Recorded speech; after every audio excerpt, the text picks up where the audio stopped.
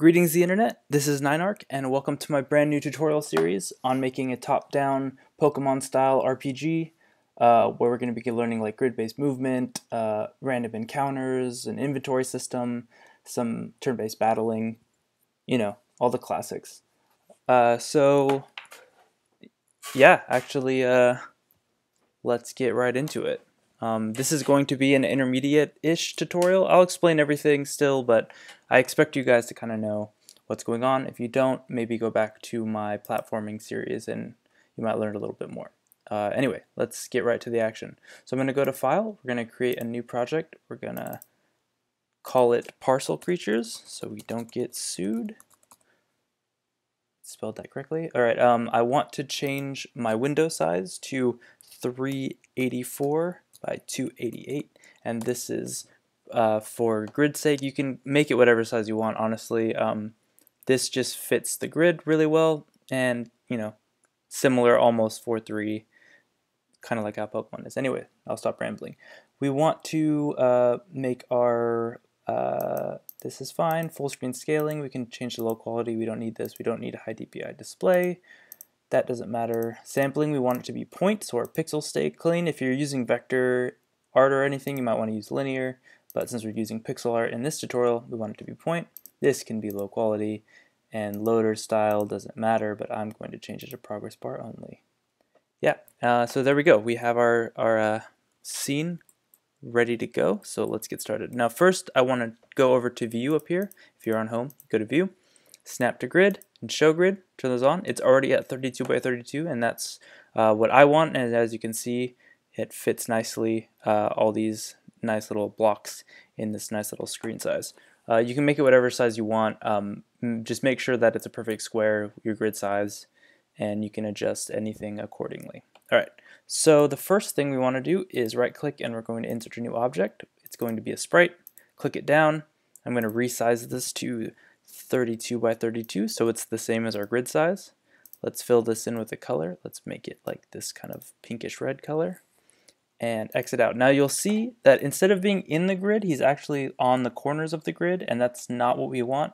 We want him to be right on the grid sizes, and this is because if you open him up in the sprite editor, go over here to the left on the bottom, it says set origin and image points. Click on that. It'll bring up this thing. Click on origin, quick assign, top left, and if we exit out of here, you'll see he fits nicely in the squares. So that's what we want. Cool.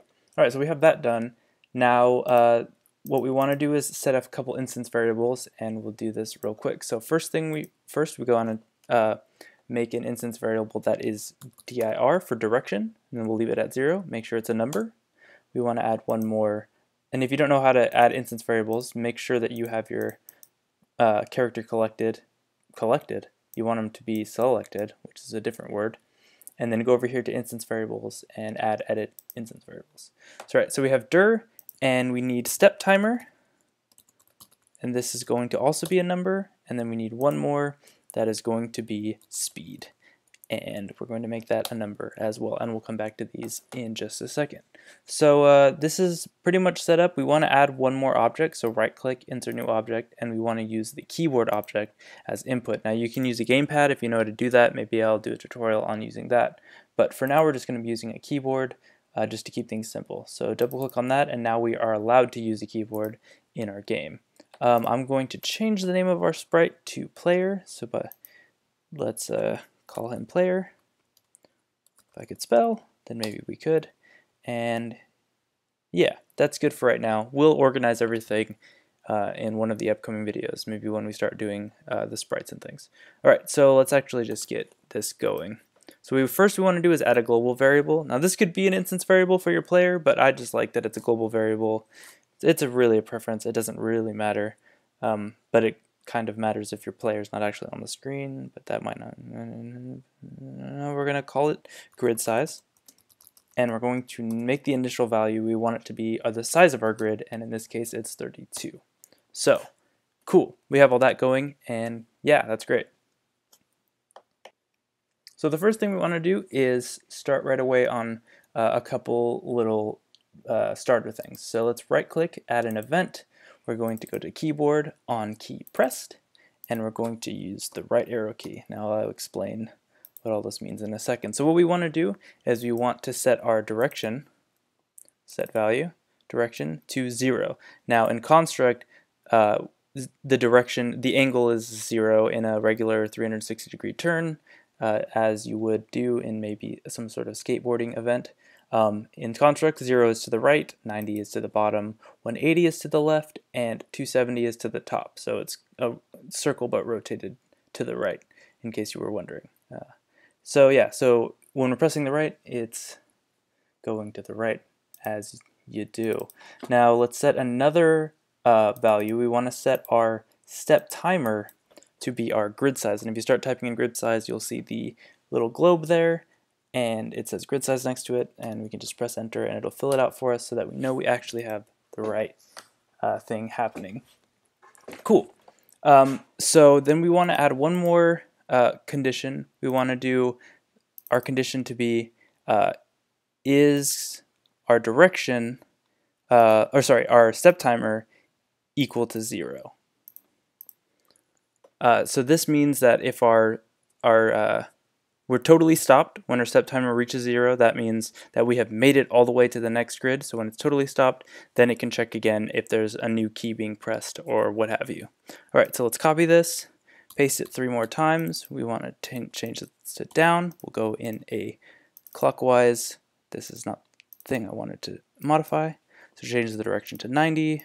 We're going to just click on this, go left, and we're going to change this direction to 180. And we're going to go this and press up, and we want to set our direction to 270. Cool. Alright, so this does absolutely nothing because we're not telling our character to actually do anything.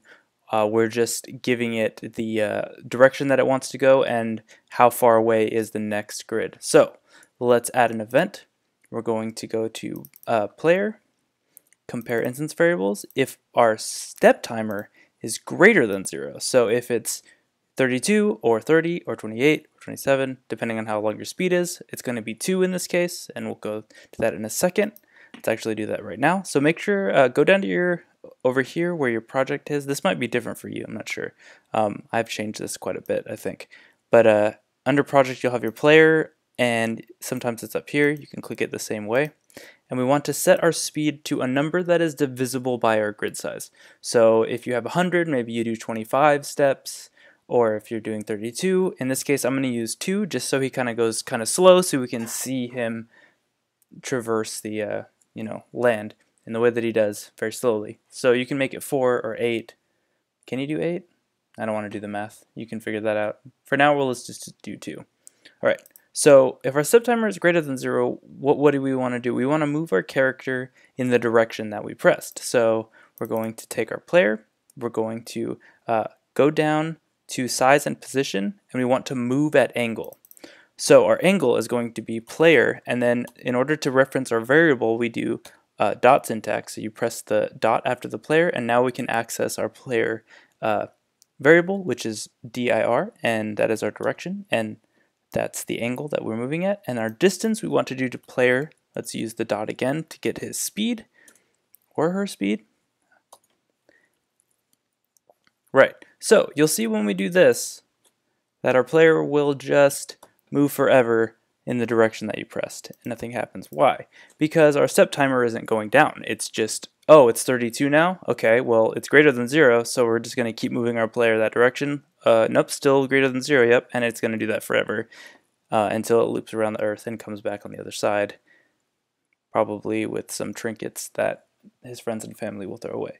So what we want to do is go to our player, and we're going to subtract from our step timer, and we want to subtract our player dot speed. Now you can insert these variables by hand, but it's much easier to reference your player's variables in all these cases so that you can just change it in one place if you want them maybe to go faster or slower, depending. Right, so we're going to subtract our step timer, so now you'll see when we press right, he will move a whole grid to the right and a grid to the left, and etc. But if you hold down the key, he just stops, and that's kind of boring. We don't want you to have to mash the key to continue moving. So let's fix that. So we're going to add a new event.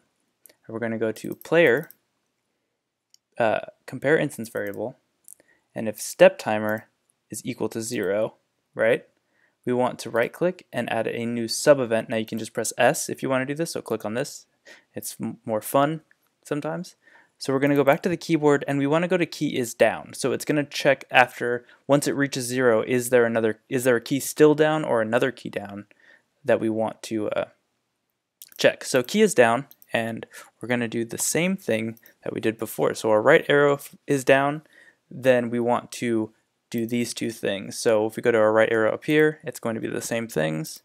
We want to set the direction to 0 and set it to the grid size again. That way, okay, you stopped moving, now what? The right arrow is down? Okay, well, continue to go to the right and go a whole nother grid size to the right until it comes back around.